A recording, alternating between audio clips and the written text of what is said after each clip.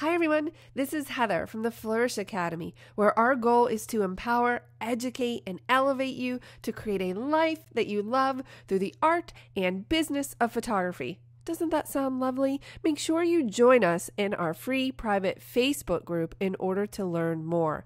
In this video, we're going to create a new catalog inside of Lightroom, but first, make sure you check out all of the free resources available on our site. I've shared my file structure in the past, but if you're not familiar with it, what I do is every year I create a high-level folder for that particular year that contains folders for my clients and my personal, as seen here. And if you drill down inside of these folders, you'll notice that they're organized by month.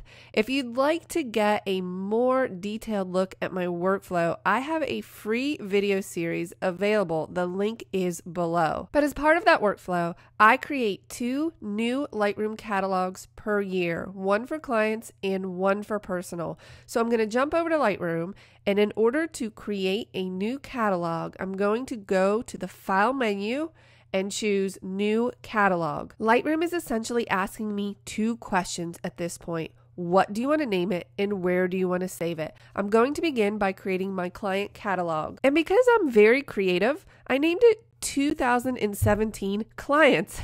And that's just because I don't want any room for error. This is the name of my catalog for the year. I'm going to place it inside of the folder that contains all of my images for that year. When I click create, Lightroom is going to create a new folder inside of this set. It's going to close my current catalog and launch the new one. Because I have my preferences set up to ask me to back up the catalog when Lightroom exits, I have to address this, but I didn't make any changes in this catalog, so I'm just going to skip. And now we have a nice, clean, fresh catalog for 2017 clients. Let's go ahead and repeat that process for my 2017 personal images. Again, File, New Catalog. Lightroom wants to know, what do you want to name this and where do you want to put it? So let's name this catalog 2017 personal, but let's make sure we put it in the appropriate folder and go ahead and say create. I want to jump over to Finder so that I can show you what this looks like. If I drill down into my 2017 clients,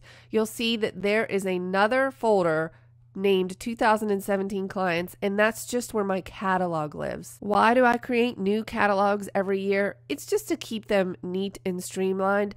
It doesn't really matter if you have a catalog. If you create a catalog and you store years worth of photos in that catalog, that's really not a problem unless it gets too large and starts to slow down. This is just my personal preference. And speaking of preferences, because I'm a catalog jumper, that is, from day to day, I could be working on a variety of photos.